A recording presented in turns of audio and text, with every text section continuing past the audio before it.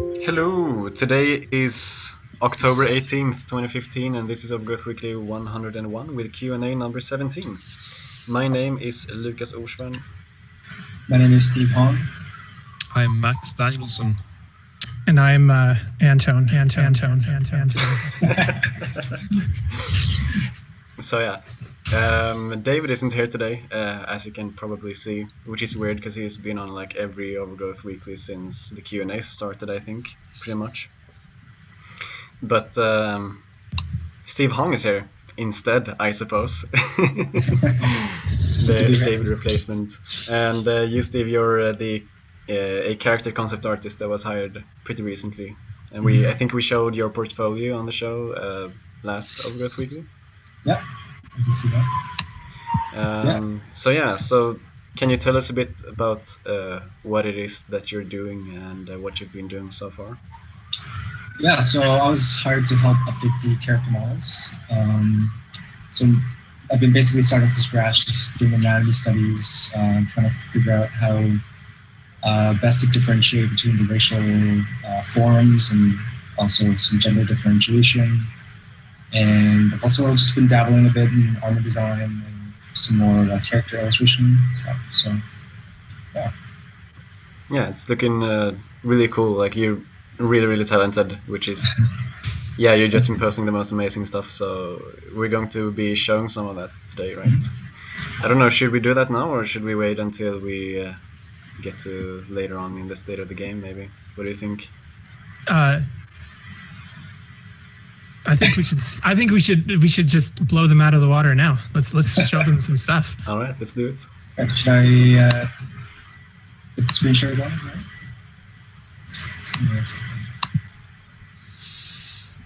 Is that up? Yep. Yes. Okay, so this image here was before I actually got hired.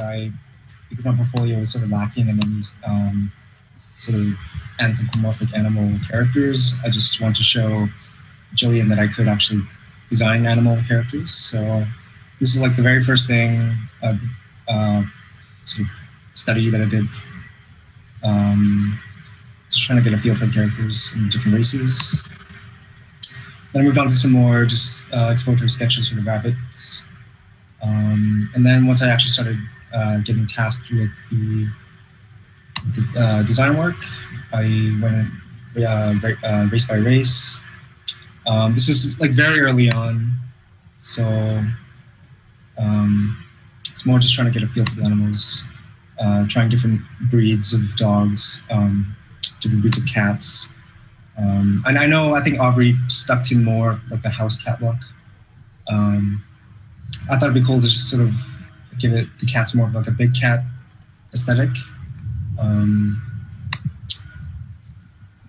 So these are some basic just front-on silhouettes. Then I thought I'd try a more methodical approach because I noticed, and other people noticed as well, that I was sort of sticking to the same proportions. I haven't really talked to anyone about like the fighting mechanics or the balancing that's going to be done for the fighting. So I try to keep, the leg lengths pretty long since kicking is a pretty big part of the game and all that. But this was an attempt to sort of be more analytical and just really figure out what the different proportions are going to be for each race. Then I went into some more sort of natural posing silhouettes and sort of more ideas for the gender differentiation. I know there's a few races that actually don't have female character models yet, but yeah. Really cool stuff. Like, are you gonna be posting these on Twitter or something? Oh yeah, yeah. I've yet to post anything on Twitter yet, but I will. I'll get to that sometime soon. And this is where I start actually exploring more individualized characters. This is an idea I had for Cat General. I always really liked this particular one because it really did remind me that, it's someone new drawing, but you're still sort of staying in the color palette and the scheme that that Aubrey's kind of set up so far. Yeah, I mean, Aubrey's been working on this for so long, and he's laid such a strong foundation. I didn't want to just, I want to at least draw inspiration from his work. And I know that for the cats, he wanted some more, a little flamboyant, a little more sort of regal and, aristocratic in their look. And I tried to bring that into this design. And I'm sure for the rat one as well, like I heavily drew inspiration from his rat character that he did with the sort of camouflage armor and all that. Yeah. Yeah. But it's great seeing someone, continuing that aesthetic, which I think has been, watching you develop these has kind of, I think it's been good. Yeah, I would have loved to talk to Aubrey a bit about his thoughts behind the visuals for the game and the different races and their and sort of their individual design ideas. But perhaps sometime in the future. Yep. Yeah. So, and this last picture is amazing. I'd sat and looked at it for like 10 minutes when you first posted it. Yeah, I was trying to, play with some more narrative illustration. I know there was some talk about a versus mode, and so that'd be a great opportunity to actually design some more fleshed out characters with their own individual personalities and whatnot. So, yeah. And also, this particular image makes wolves absolutely terrifying. And I think that from a, story-driven perspective, having a pack of wolves hunting you like this, if it's like a co-op mode or, whatever, this would be a great, a great way to feel scared out of your mind. Yeah, and I know there were some ideas for the wolves having like a lot of like scarification and sort of things like that to individualize themselves. And I'm really excited to actually start working on the look for the wolves. So I'll probably work on that next. Cool. So can you kind of say what your task has been? From what I understand, you're not actually going to be modeling, is that correct? Yeah, no, I have no experience in 3D modeling, so I guess it's for me it's just to help the 3D artists to flesh out the designs and create 3D ready images for the 3D artist to work on or to work from. Yeah. So I'll probably have to. I was sort of for the past couple of weeks or so just doing more illustration stuff like this because I have yet to receive much feedback for the model stuff that I've been working on. But I will probably soon go back and do more anatomy studies and just sort of flesh out the models more thoroughly. It's still pretty early phase. Yeah. Right. It's already like very, very good looking with all these different styles that you're showing and so on. So I think it's going to. I feel like we're in very good hands in terms of character art at this point. Thank you, man. Thank you. Yeah, I can't wait to see, Yeah, the models. Yeah, model versions of them. Mm-hmm. Yeah. So. Great. So let's jump into the state of the game as we do from time to time, which is every time. So I'm gonna give first like an update on the team, what's been going on in the team. So it seems like Jill is going to be leaving Wolfire to work on her robots pretty soon, and she's been working on planning and game design for the game. So we'll have to figure out somehow to get someone to still actually do those tasks, the planning and game design. She's been very good at doing a lot of different things, so it might be hard, but we'll have to do that. And in general, like the team is still a lot in flux, like stuff is still going on. We're still hiring people, and Jill just left, so we haven't really settled yet on like a structure and a good way of working, I think. So we haven't we don't really have full focus yet. I mean, David is still really busy doing all this stuff, which I guess it's probably the biggest reason that he hasn't had a lot of time to give a lot of feedback on the art, for instance, that Steve has been working on. But yeah, that's going to it's going to just go faster and faster as we get more into it. And it looks like we might be hiring someone dedicated to planning and that sort of stuff, if there is enough related work to fill up that person's time, which should maybe then replace Jill, hopefully. That'll be good. That will be good indeed. So yeah, what have we been working on in the past 3 weeks? I guess I can start. So I've been working on the PBR post that came out like 2 weeks ago or something now, I think. And after that, I've been working on updating the animation export scripts for Blender to work on a more recent version of Blender, which I've had a lot of trouble with that, because apparently the way the matrices look when I get them from Blender is looking totally different now than it did back then, so I need to change a lot of stuff. Then I went to the US, so now I am in the US. I'm actually sitting where David usually sits during Overgrowth right now. Yeah, that's pretty freaky. Yeah, so that's what I've been doing these past 3 weeks. So Max, what about you? Well, to start with, I have been active now for I don't know, is it my 5th week? So largely I've just kind of been getting into the systems that David have built in programming.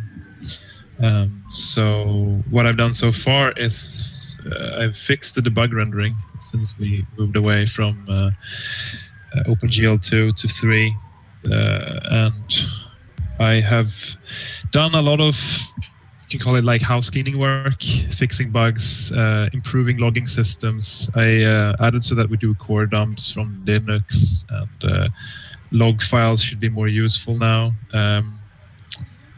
being the way I am about those kinds of things.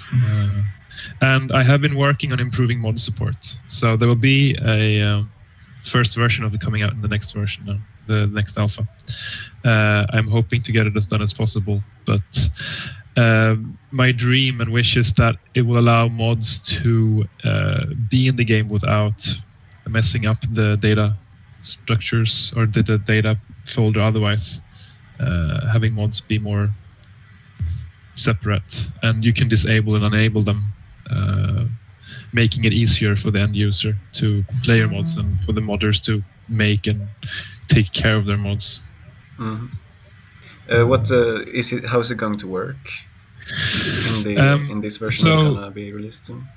So currently, what it's going to be is we have a mod folder in our game, and in that mod folder you put a new subfolder for each mod that you get download, and that mod folder has its own data folder, and then you have a little XML file specifying how it should hook into the game, and you can also specify what versions of the game it fits with, what version of the mod it is, and what files should be explicitly overloaded from the main game. So you can kind of do a full conversion mod without having to to actually replace the files. And then there is currently a menu in the game, a button in the main menu, where you can enable and disable mods easily, and see which mods are available to the game. And at some point we're dreaming about moving some launcher into the game, but currently it's kind of coexisting, so we're trying to keep those up to date with each other. So let's move forward, so they kind of will move over those features. And you and Aaron, who designed Some Launcher, have had at least some contact about that, right? Yeah, Aaron, who built Some Launcher with you. Kind of. Kind of. I think the project is in your name initially. No, you've done a lot of work with it.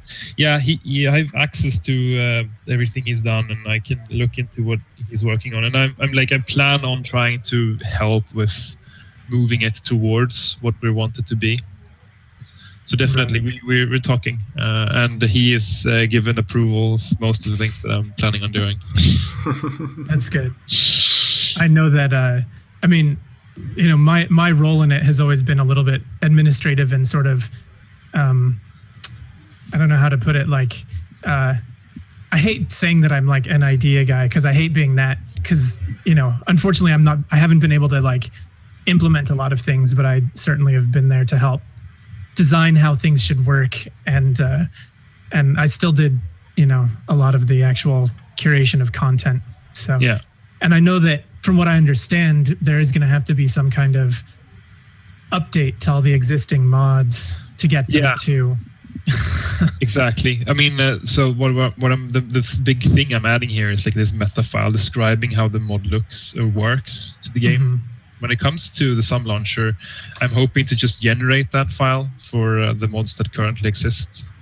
Okay. But in the future, the modders themselves are going to have to make this, and it's very minimal. I mean, it's trying to make it as simple as possible, and, Of course. while giving the modders the ability to have more control. Right. I mean, like the dream is basically if you install a mod and it doesn't work, you can just remove the mod folder and you've reset the game completely to what the state it was before. So That mods makes sense. can't ruin your... Like, there have been a lot of cases where people have had to reinstall the game because they're playing with mods, right? I mean, we want it to be easier to avoid that. Right. I know that some games for mods like this, you can even have it just be an archive, like a zip file, so you don't even have to extract it. Is that something you're looking into? Yeah, that's definitely on the map. I mean, as it stands, it would be too difficult to implement. We need to add support for archive extraction, and I mean, zip is the most classic format for that. So yeah, that is something I'm interested in. I should definitely look into doing that as soon as possible, actually, because I think that would simplify mod installation. Make it more opaque, similar to how you install premise. Maybe there could even be like a general installer thing where you could just like somehow I want to install this thing that I downloaded, like this zip file, and then it'll just automatically just put it in the right place. So you don't even need to know where to put it. Like you don't need to even navigate the structure. Yeah, maybe that's an interesting from the idea. game or something like that. Maybe we could do some kind of file ending, like file extension, recording in Windows, and have it react to those our mod files. That would be even better, yeah. But I mean, the main the use case I'm seeing right now for people who download mods is using SUM launcher, so that's already kind of hidden away. Right. And if we move the SUM launcher interface or whatever downloading interface inside the game, yeah, it's even more like the primary way of installing mods. It's basically only modders who would be interested in playing with the file system directly. And I mean, then archives are less interesting. Beyond the fact that they do minimize the disk usage a little bit. Zip isn't the most efficient way of compressing, but it's better than nothing. And it can speed up loading times too. Yes. So we have a question from chat. Rodeya25 asks, why is everyone so small? And, I mean, I guess I'm like 1 meter 75 centimeter. It's like it's pretty. No, I'm just kidding. It's I'm because about 2 meters. So you're 2 meters. Yeah, okay, Max is very tall too. So I don't know what you're talking about, really. Go closer to the monitor. No, but we're testing out Hangouts today, and so far it seems to be working pretty well. Because Skype is trouble in general. I have experienced. Yeah, and Alan Haugen asks, have you guys made your own UI code? And I think Max would probably be the best candidate to answer that. Our own UI code? Yes. I mean, we're using Osumium. We have been since long back. And basically what it means is that we can make web pages, HTML pages, files, and then just interact with that state. So we're using a library. Yeah, I mean, we're using a library, but all the UI is written by us within the standards. Yeah. So, I mean, it depends on what you mean. Yeah, exactly. Yeah, it's a hard question to answer straight. Like, it's hard to say yes or no to. Yes. All right. Did you have some more things that you that you had been working on, Max, that you wanted to bring up? Wow, I was talking about what I was doing. It feels like so distant. No, not really. I mean, it's deep stuff right now. I have been digging through the code base, fixing some bugs that should basically not even exist from the perspective of the players. Like they shouldn't be aware of them more than necessarily. So it's not like, yay, look at I fixed this bug. I mean, what I'm hoping to say is that what I'm hoping I can say is that the game is more stable for the next alpha than it was in the previous one. And I make a big point of trying to keep it that way as much as possible. Cool. Trying to make sure that we can easily chase down bugs in the future too. Like that's the engineering part of me, and that's just like the mentality around it. So, Steve, I guess you kind of went through what you've been working on when you introduced yourself, but maybe you could just like do a quick rundown again, or if you forgot to talk about anything back then. I don't think I forgot anything, but yeah, basically I've just been working on exploring potential forms for each race, exploring gender differentiation, and exploring sort of more unique character designs and modern character illustration. And Anton, what about you? So I haven't been doing a lot on the game the past couple of weeks, but Miko and I have been working on the orchestra project again lately. He's been finishing up his files and he's sending them to me, and I had been wrapping up some of my stuff too. So I think I have 2 sections from him. He did 4 sections and I did 2 sections. So I have more than half of the track now that I can put together. And yeah, so we we're moving forward with that. And other than that, I'm just injured from a kung fu competition. So do you have all of the like tracks that you need for the orchestra, or are things still missing there? Well, there are still things that we are missing, but we decided a long time ago that we weren't getting the specific things that we need. Some of our volunteers had suggested certain instruments that they could play, and then they never really got around to sending it back to us. So we ended up just kind of mocking those up ourselves and trying to find ways around that the best we could. So it probably doesn't make sense at this point to try and go back and get those last files. So better to just wrap it up, we think. All right, cool. So, yeah. And yeah, the others on the team, I'm just gonna mention a few. I'm sure, I mean, it's so big now, it feels like, so that I can't just mention exactly what everyone's been working on. But Ketih has been working on the world building as he does. When you say that, what do you mean by world building? So he's been like gathering information from all the lore and stuff like that that Aubrey has been producing, I guess, like the comics, and he's been talking to Aubrey about it and stuff, about like the world and how are the races, like what are the races, what are their personalities, what has happened in the past and the world and such. So like just building up the lore in the world so that we have a more fleshed out base to base all of the stories on, I guess. Not to mention the designs will greatly benefit from. Yeah, exactly. Yep. I know he came up with a timeline at some point, which was looking pretty interesting. It was it's like thousands of years of conflict and rat slaughter. And I feel like this sort of work is really important because it really helps everything except for the gameplay mostly. It can help the gameplay even in some cases to like explain stuff and so on, but like it helps the art, it helps the music, it helps like the actual stories that are told in the game and so on. So it's really nice to have someone doing this, I think. Exactly. That's pretty cool. And then we have Mark Stockton, aka Marcus, and Josh Akazi, who's been just keeping up the work on those arenas that they've been working on.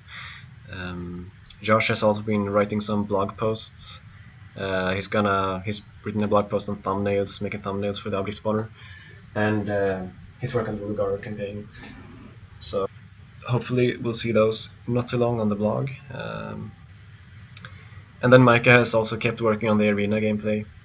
That's going to be released with the next alpha, which will be released. When will the next alpha be released? Since we don't have David here, we can't like get a good. He usually has all the answers to that question, but I get a feeling that we're very close now. Yeah, I mean, personally, I would like to get an alpha out only because, like, I want the bug reports we get to be a bit more up to date. Right. And it would be cool to see how the new system, like how the way I'm logging stuff, like I see that in action, and you know, to have people respond to the stuff we made so far. Right. Really, it's the call is on David, right? But yeah, we're close to a release date. We'll be discussing it. Yeah. And in terms of how often we release updates, I think we want to start moving towards releasing more often. Yeah, like try definitely. releasing more like on a regular schedule, like every other week or something like that. Yeah. Sort of like it used to be. Yeah, I mean, it's more possible now too when we have more team members that we can try to always create something that is a feature for every new release. Yeah. So even if I am just chasing something or doing housekeeping or fixing bugs or building some back end thing that requires a month, we can still have David or Micah or someone else building a feature that we can release, right? Yeah. But that's that's the goal. We'll see what actually happens, and it might take a while. It might take a while before that actually comes to fruition, I suppose. Yeah, just like you said, we're still kind of trying to sync up or like, you know, get into the motion of things. We're still adding new members to the team. There's a tumultuous process. And we've just, like, you know, like with projects in general, it's a pipeline, right? So we've shoved in a bunch of ideas that we started working on into one end. And as time moves, we're going to see them coming out of the other end. We'll see the results of them, and then we can start making releases of it. Because there's always that start stretch. Yeah. I saw that you had Girth listed with some of his stuff too. I was just going to mention I saw a couple mod things that he's been working on that may or may not get included, like some alternate game modes that he's done, and he also showed off just earlier today some animated objects where you know, there might be some like triggers that animate objects within the game, things like that. That was looking pretty cool. Yeah. So it's a really nice feature that he built. I would actually love to put that in the game, the next release, as a template or example mod for other mod developers, because I think it makes sense to have like running mods for other people to build upon, so they can see how it's constructed. Right. Is he using the new mod structure to make that happen? Not that I know. I think he's just doing the standard like overlay the game folder, but I can't be sure. I don't even know what version of the game he's running right now. But yeah, like I looked at how he set it up, and it wouldn't be hard at all to make a mod out of it. I can probably put it in there pretty quickly. So if I have his, I'm gonna talk to him. If I have his, you know, if he's okay with it, we could put it into the game as an official example mod. Yep, he says he's running 209. So 209, yeah, okay, exactly. So I mean, we're currently working on what's like with 209 plus roughly 600 commits. So there's a lot of has happened since 209. Yeah. So let's jump into the community questions for a while. We've already gone for like 30 minutes, but I guess we can take a few community questions anyway, if no one needs to be anywhere. I'm good. You're good? Okay, cool. So I'm going to pick the last one on the list because I feel like that applies to most of us, since David isn't here and he usually can answer all the questions, you know.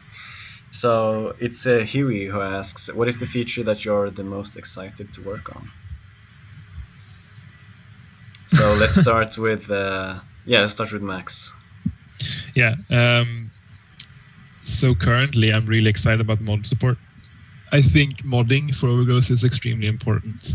It's a big part of what the game has been so far. Like, basically, modding has made the game interesting to third parties or customers. And I think it's important for us to try to do as much as we can to make that easier and a less painful, or I mean a more pleasurable experience, right? So getting the modding support that I've made out there and seeing how people react to it is going to be a lot of fun. Mm-hmm. What about you, Steve? Like, you don't work on features, obviously, but like, what parts are you most excited to work on? Maybe is there a race that you like drawing the most? Kind of. I'm really actually excited about the rats, actually, because I just, I just feel like it's a great opportunity to add a lot of, I don't know, something about the rats that I just like. I guess maybe because they're the underdogs and their CV, they're the ones that kind of are looked down upon by everyone. But I don't know if this will ever be a feature, but I think the versus mode would be really cool for me as a character designer, because you just open up more opportunity for more unique characters. And, yeah.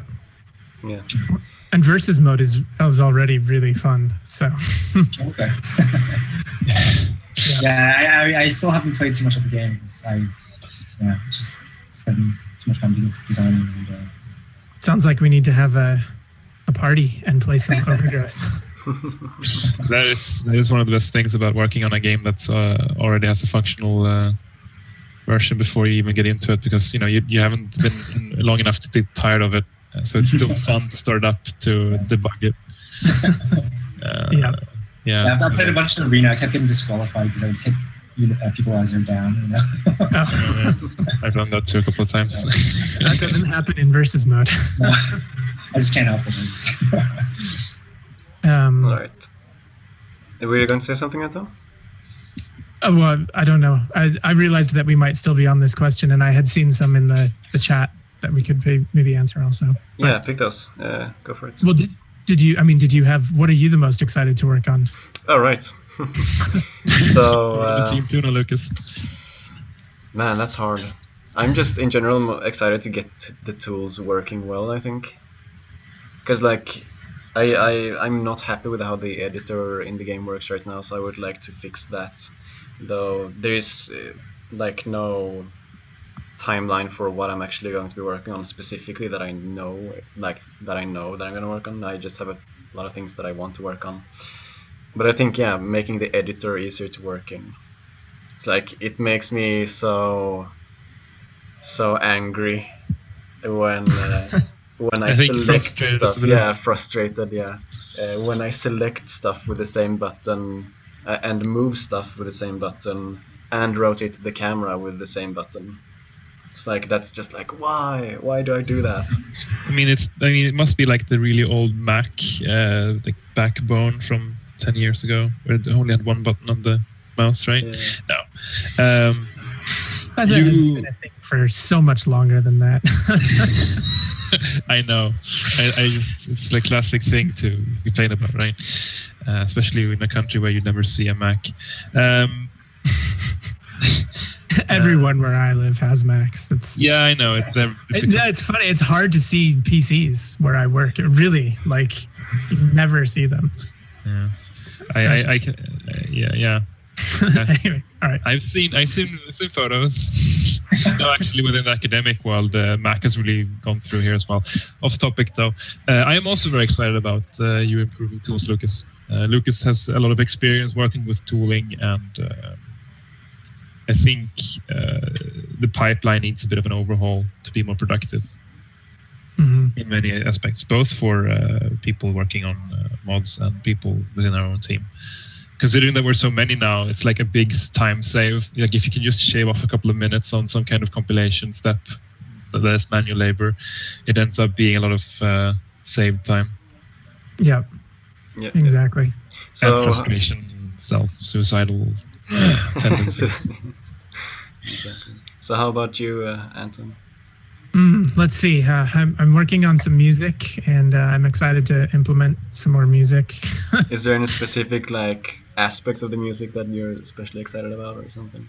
I am actually excited to get some dynamic music in the game and understand how dynamic music will be loaded and played, because right now music is just a global element for the game, meaning you can't even change it from level to level. So I am really looking forward to having level specific music and within the game interactive music. So I'm curious how that's going to actually play out.